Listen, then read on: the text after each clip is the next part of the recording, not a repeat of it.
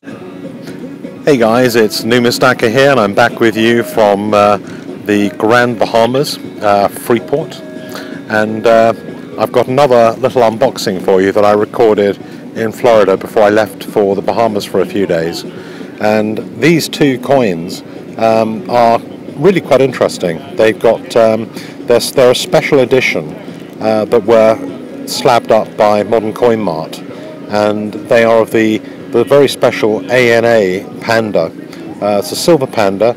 There are, I think, 2,000 of these 1 ounce ones.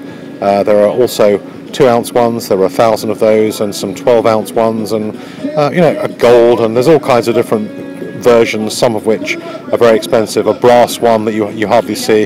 This was in my top 5 coins video a couple of months ago.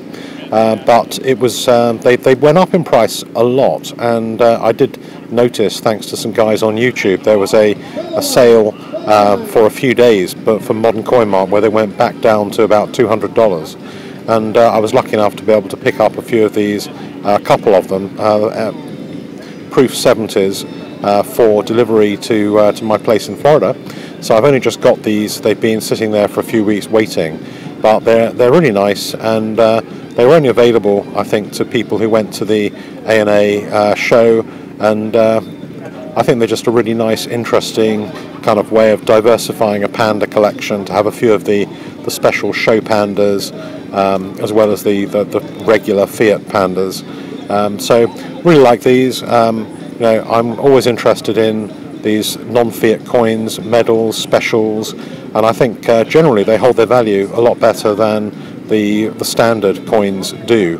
There are obviously only 1,000 of these, 2,000 of these minted, whereas the standard ones, there are 8 million. So I'm tending to shy away from the ones that are very, very high volume, and go towards things that are more specialist. And so far I think that's paid off. Let me know what you think of these show pandas, and whether they've got a place in your collection as well. Please like, please subscribe, and let me have your comments as always.